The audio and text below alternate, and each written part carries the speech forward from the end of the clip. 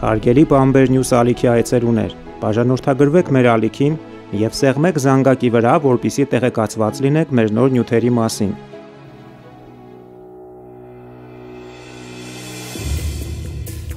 Հայաստանի Հանրապետության արտաքին գործերի նախարարության մամուլի խոսնակ Նաղդալյանը պատասխանել է Ադրբեջանի արտգործնախարարության հայտարարության վերաբերյալ հարցին։ Ադրբեջանի արտգործնախարարության խոսնակն արձագանքել է ձեր նախորդին տարածված մեկնաբանությանը։ Այս հայտարարության մեջ կրկին տեղ են գտել տարածքային, պատմական պահանջներ, ինչպես նաև բացասական գնահատականներ են տրվել Հայաստանի Հանրապետությունում ներքաղաքական և ժողովրդավարական գործընթացների վերաբերյալ։ Միևնույն ժամանակ ձեր համառոտ արձագանքները, ըստ ադրբեջանական կողմի, արտացոլում են հայկական կողմի սահմանափակ մտածելակերպը, կարիք կա մեկնաբանության։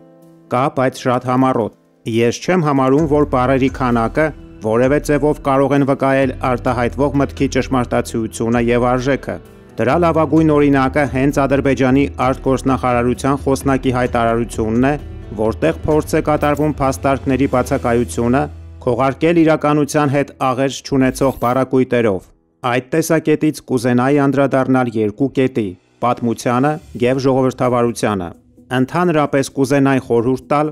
Հայաստանի հանդեպ պատմական պահանջներ տնելուց առաջ ձեռնպահ մնալ պատմական Ադրբեջան արտահայտության կիրառումից։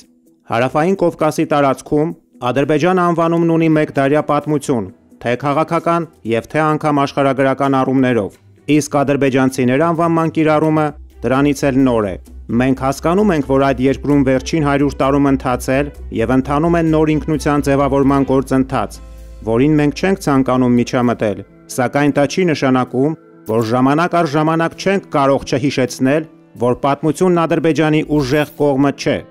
Ինչ վերաբերում է ժողովրդավարությանը, ապա հավանաբար այս հարցում ևս մենք ադրբեջանական կողմի հետ ունենք խիստ տարբերվող պատկերացումներ։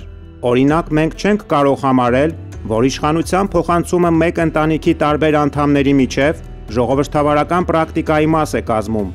Ադրբեջանի ցածր ժողովրդավարական չափանիշների վերաբերյալ մեր գնահատականը շարունակաբար հաստատվում է նաև տարբեր միջազգային դերակատարների կողմից, որոնք գնահատում են մարդու իրավունքների և ժողովրդավարության վիճակը տարբեր ինդեքսների միջոցով։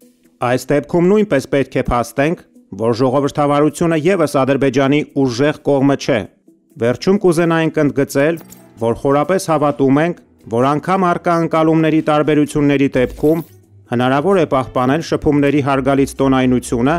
և այս մաղթանքը հասցեագրում ենք նաև ադրբեջանական կողմին։ Նյութի աղբյուր, factor.am